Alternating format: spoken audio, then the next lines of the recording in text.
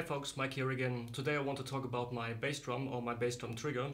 When I showed you my video about converting my E-drum set, I just talked about that bass drum trigger, just showed you a photo I remember. But today I want to show you the trigger in detail, how it's assembled, how it's built, about the prices and the overall quality, so stay tuned. So here it is. This is the construction from Wronka-Drums.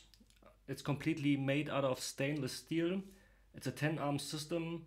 You may have seen this before. I have a similar approach on my snare drum, which is built by R-Drums. This one is built from Wronka. It's a German metal engineer. Unfortunately, he does not offer his triggers anymore because he ended up doing those triggers. So I was lucky to get one about 2 years ago. As I said, this is completely made out of stainless steel. It's a 10-arm system, but it's a 22 by 18-inch bass drum, but it's fully adjustable to any size between 18 and 24 inch, and adjustable to a system with 8 or 6 lugs. Because Jörg, when he builds the system, you see here those single holes. You can adjust the arms if you have a bass drum, which is quite like common. A bass drum with just 8 lugs, so you can fully adjustable the size. Just the same for the triggers I use in my toms and snare. With this trigger system you do not damage the shell. It's completely removable, so you can play your bass drum acoustically again.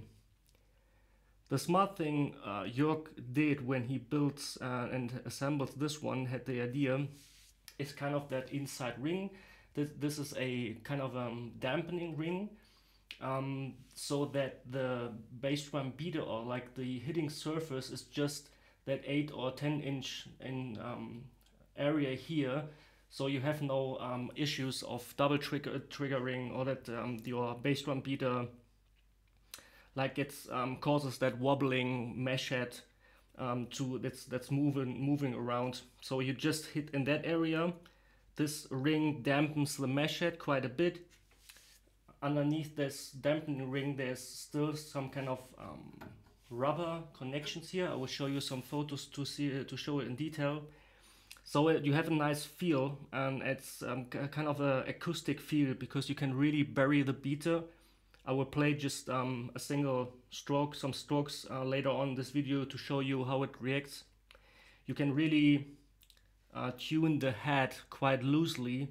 So you really have not to like tighten up the mesh head like you would do on your snare drum, on your toms. You can like really have an acoustic feel if you're one of the guys who bury the beater inside the head like I do. So this is kind of a cool feeling.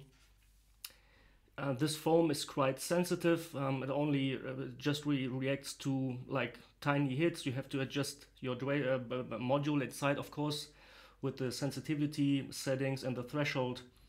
But with some adjustments this works really fine. I have this trigger now for 2 years.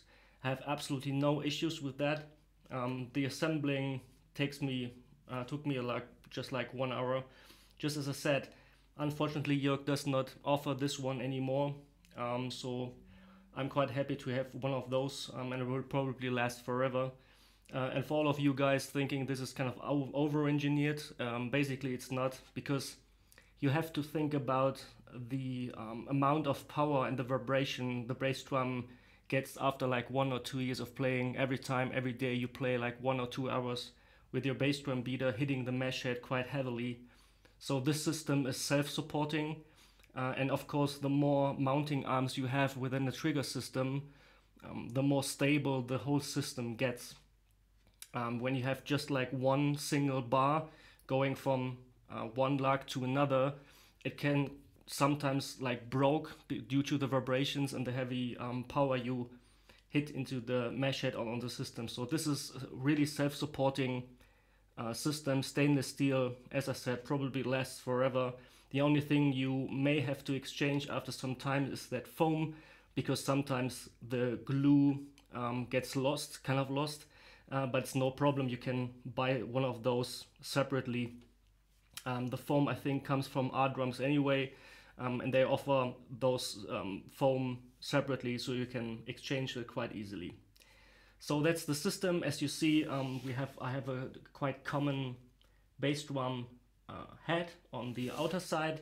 which is with a built-in plug-in connector, so I can directly plug in the cable from the outside, so I do not have to damage the shell for the connection. Quite solid system. I'm very happy with that. And now I'll show you how it looks and like sounds like when I play it acoustically.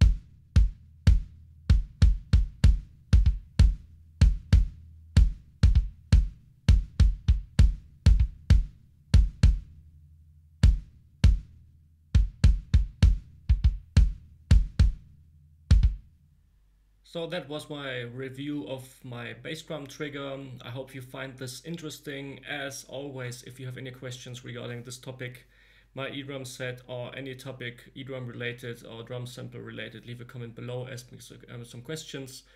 Thanks so far for watching. See you next time. Bye bye.